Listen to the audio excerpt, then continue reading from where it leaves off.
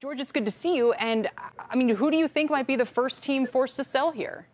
Well, I don't know that I can speculate on who the first team to sell is, but Eric is exactly right.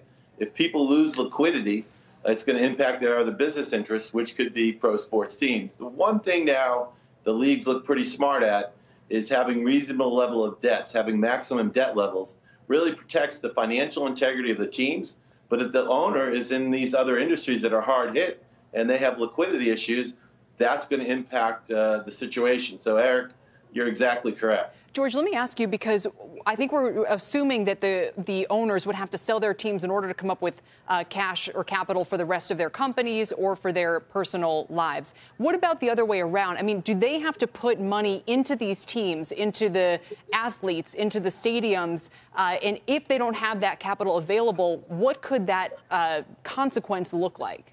Well, that's a difficult situation, no question. And also right now, you have an interesting dynamic with season ticket renewals, which are being adjusted as well. People buying season tickets for next year's, corporate sales, hospitality sales.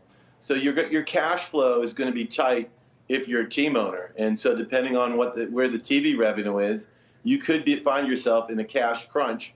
And again, those owners or teams that might be losing money and that are facing headwinds in other industries, it does present a difficult situation, no question. Yeah, Eric, same question to you. I'm also curious what you're hearing, if anything, at this point about the major fall season, where obviously everyone had been assuming the football would kind of start the return of normalcy, but now maybe not so much. Right. So we knew basketball and hockey were on the hook right now. Then it was all of a sudden, hey, what happens to the baseball season? Now we're starting to hear about what happens to the football season, because for college programs, that's the big moneymaker. And of course, the NFL is the biggest sports league in the country. But I just want to go back real quickly. So you look at the Chase Center, that new arena in San Francisco. A lot of these new arenas, they're tied into these real estate plays around the stadium. So these sports teams, they put a lot of money in to outside of the stadium investments, where they were landlords. They had all these other developments. So a lot of these guys have a lot of real estate leverage too in their sports teams, in addition to outside their businesses. So that's going to be a trend to watch. It's not just the team, but it's these other actual land use properties. But if you've got football questions, Kelly, George is the guy. He's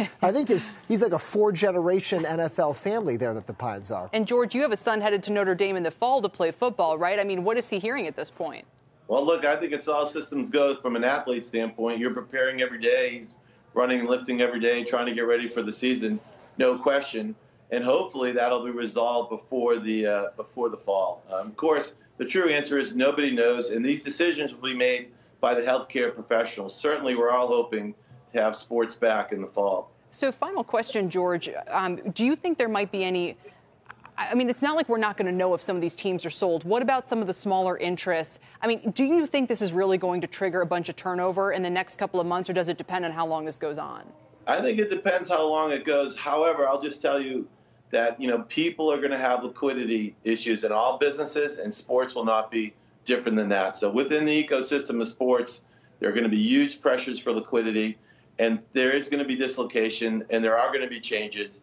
And the severity of those changes are going to depend on how long the delay is. So if it's 3 or 4 months, I think it's one set of circumstances.